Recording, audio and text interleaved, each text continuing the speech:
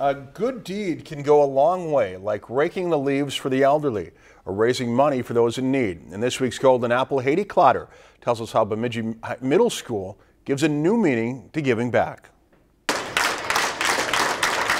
Bemidji Middle School held a friendly competition amongst the students. They went out in the community on teams soliciting donations for the Village of Hope, an organization that helps with homelessness. You should pat yourself on the back because they raised a considerable amount of money. They exceeded the goal that we had set. They received help from others with handmade blankets, supplies, and movies.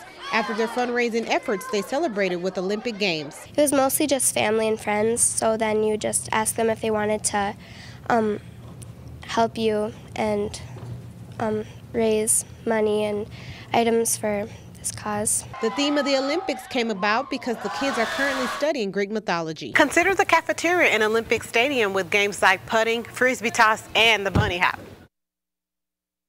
About 100 7th graders played, and they were looking forward to this day of celebration. I was really excited and happy because it's fun to participate in these things, and it makes you feel good inside when you give stuff. Putting others before you and helping those in need was another teaching moment. You really kind of see how much stuff you have, and you just take it for granted, but a lot of other people would give a lot just to have like shampoo or soap or just toothbrush and toothpaste.